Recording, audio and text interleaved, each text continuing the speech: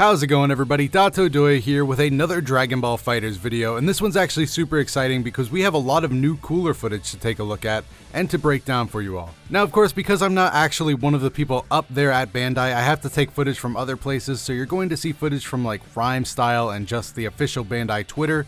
So obviously go follow both of those accounts. Rhymestyle does a lot of crazy good videos, and if you want to see Cooler more in action, you should definitely check his videos out as well. Like I said, this video is going to be relatively small in scope. We're just going to talk about Cooler and how some of his mechanics are going to work out for him at a higher level. Really quick at the beginning of this video though, I do want to say that Bandai did confirm that Cooler is going to release alongside another fighter.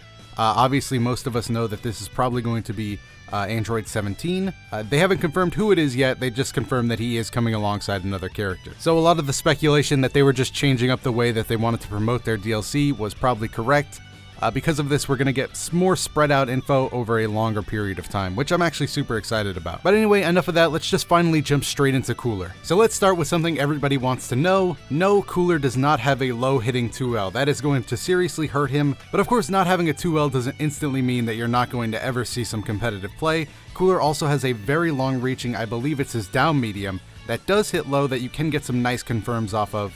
Think of it like Dormammu's spikes in a way. Only it doesn't continuously hit, it's only one hit from footage I've seen. Still though, that has some insane potential to catch people off guard, especially in an online environment. Another one of the more interesting things that I've personally seen with Cooler so far is his level 3. Now we did cover before in a Shonen Jump video that Cooler's level 3 would have two different properties, whether he's in the air or on the ground. The wording of it was very awkward though, but in practice it works like this. On the ground, Cooler's level 3 will take 3 bars, and Cooler will stand up straight with an almost hit-like energy field around him. If the opponent hits Cooler with anything during this time, it will instantly become a counter and Cooler will hit the opponent with his level 3. This is going to be a super useful tool in like those endgame clutch scenarios. People are going to be very scared of throwing out even Ki Blast against Cooler, which I think has a lot of strong potential for Cooler to finish out some games with. When you're in the air, however, Cooler's level 3 works a little bit differently. This is great because otherwise you wouldn't be able to combo into it at all in the air. But yeah, Cooler's level 3 basically becomes a command throw. I'm not sure if it goes through blocks. I didn't get the chance to see any of that,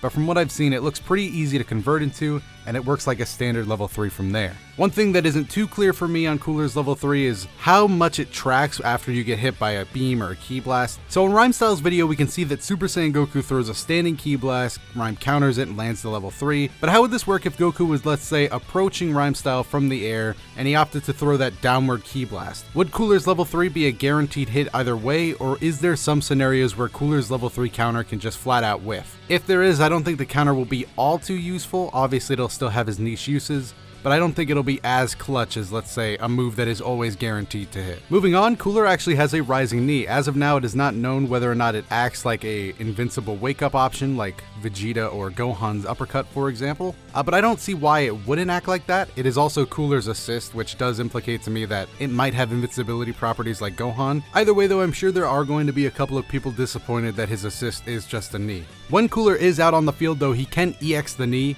and he does have a follow-up attack where he swings his arm down. And that move is also interesting because you can also EX that move after an EX knee, so you can spend 2 bars if you want to on this combo. It doesn't do a lot of damage, but you might want to use it if you could finish off a character. If you do opt to go for this option, Cooler will follow through with that arm swing with 2 dive kicks. Cooler has access to 2 level 1s, both of which are pretty standard. One we see that he rams you into a wall and then puts you in the ground, and the other is actually one of Frieza's level 3s, but I guess with age comes better meter experience because Cooler just opts to keep it to a 1-bar move. Some small but also interesting stuff that Cooler can do is that his down heavy actually moves him forward a little bit, and he also has a 3H move, so if you hold it diagonal forward and then click your heavy move, Cooler will go a long distance forward, and he actually has full invincibility to beams during this move. Which is a nice callback, and it also might have some usability if you're going up against a beam heavy team. Other than that though, that's really all of the interesting stuff I could spot for Cooler with all of this new gameplay. He looks like he's actually going to be pretty good, all things considered. He doesn't have that low hitting 2L, but I think there is enough possibility for Cooler to actually see a decent amount of play. Of course, that's really going to come down to what kind of cheap stuff people can find for him. He does have his light auto combo and his Y auto combo, both of which really don't look too usable in a sort of a loop fashion. but who knows, maybe something can be found for him with that light auto combo. Either way guys, I'm gonna go ahead and get out of here. Let me know your thoughts on Cooler down below in the comment section. I'll be down there as always. While you're down there, if you like this video and want to see more videos like this from the channel, make sure to hit the like button and subscribe. I'm Dotodoya. I'll see you in the next video.